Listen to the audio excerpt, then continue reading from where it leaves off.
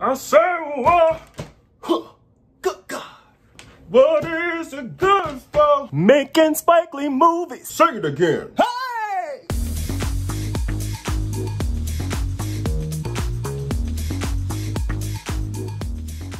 What's up, what's up, what's up? This is Travis, aka Mr. Levius, and I'm finally sharing on video my crazy story on how I traveled to Thailand and ended up being casted for Spike Lee's Netflix film, The Five Bloods, and I made it a point to dress for the occasion. Now, you can call my story luck, you can call it a coincidence, manifestation, or divine timing, or whatever, but I'll just share my experience and let you decide. Some of you might have seen my article on CNN Travel. The link is in the description if you haven't read it yet, but I wanted to share even more of the story details with you. Now, before I get into it, please subscribe to my channel and give this video a like so that my little channel can grow. Thank you in advance. All right, so the premise. My line of work is freelance travel writing, and I tend to cover high-end luxury travel for several different magazines and websites.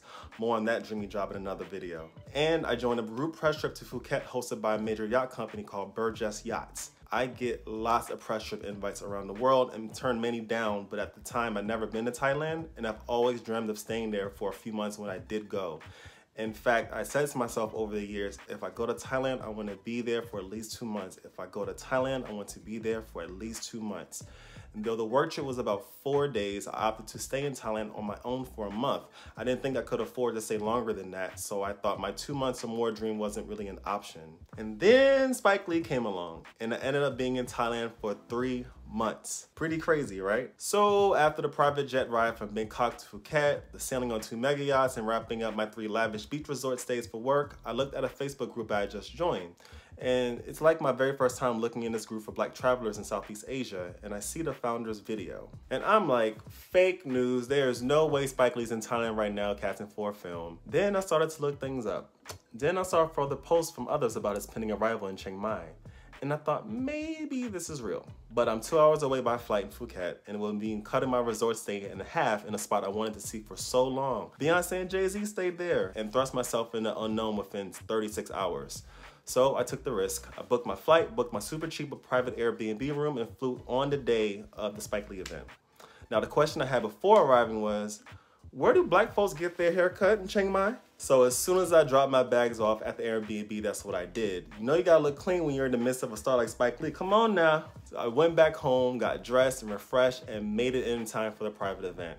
I was, of course, excited and nervous at the same time. I didn't know a soul there in Chiang Mai, but it was crazy to see so many black people together all the way in Thailand. The first portion of the event was standing in line to fill out our movie casting info. I remember the form asked for height, but the field was in centimeters.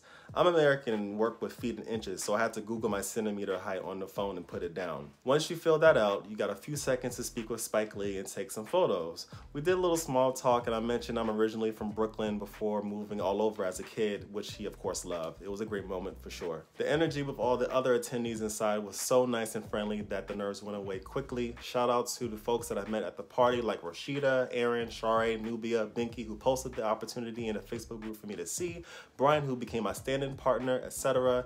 All the other dope folks that I keep in touch with to this day. Spike then talked for about 20 minutes to the crowd, cracking jokes and telling us more about the Vietnam War film. Overall, amazing time and worth the sudden trip to Chiang Mai. The next day, I say to myself, that event was cool and all, but did I get the part? Did I get the part? I waited a few days and got the callback email to be an extra for a key scene. Yay! But then, a few days later, another email came from casting. I said, what can this be? And it said, I want to check your availability as a stand-in for this movie. And I said, oh my God, that's amazing. What's a stand-in? I had no clue what a stand-in was. Then I looked it up. It's an off-camera role. They're used for lighting and camera placement for an actor to save time, and usually are the same height and skin complexion as the main actor. I read that and said, well, it couldn't be Chadwick Boseman because he seems shorter than 6 feet. Sorry, Chadwick. Just to confirm, I Googled his height. It said 183 centimeters. Mind? I'm standing in for Mr. Black Panther himself?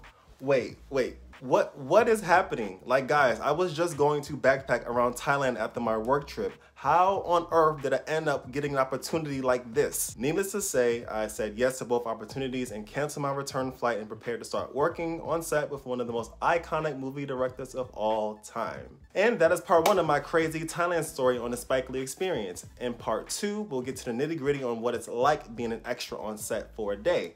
Then part 3, I'll give you the real rundown on my insane time as a stand-in for Chadwick Boseman for a whole month.